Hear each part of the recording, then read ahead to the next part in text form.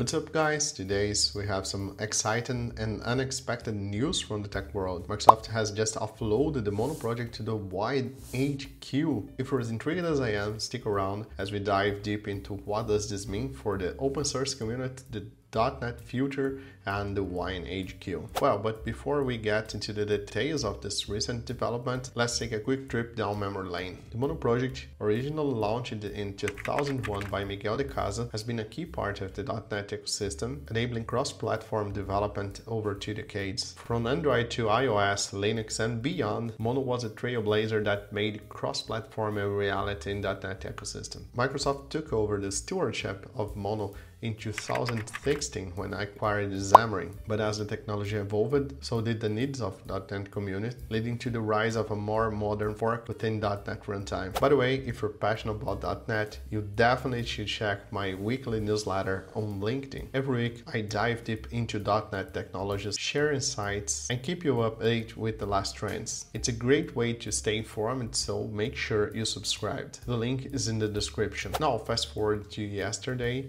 Microsoft announced they passing the baton to WineHQ, the organization behind the popular wine software that allows Windows applications to run on Linux. This move, while surprising, makes a lot of sense. Wine has been leveraging Mono for years, and now they will officially steward this future. But so why is it important? Well, it signals a shift in Microsoft focus. They've been investing heavily in open source .NET, and with the modern fork of Mono integrated into .NET runtime, the original product's role has naturally diminished. But what does this mean for developers and broader open source community? For one, existing Mono users and maintainers are encouraged to migrate into .NET, where they will find more modern and supported runtime. WineHQ taking over Mono means that it will continue to be maintained, especially in the context of running Windows applications on Linux. For those who've been following the Mono project, it's a bittersweet moment. It's an end of an era, but it's also a new beginning under the capable hand of WineHQ team. Well, personally, I think this is a smart move from Microsoft. They're consolidating their efforts in a modern .NET platform while just ensure that original Mono project doesn't fade away. And personally, I'm excited to see how WineHQ will innovate in Mono. What do you think about this movement?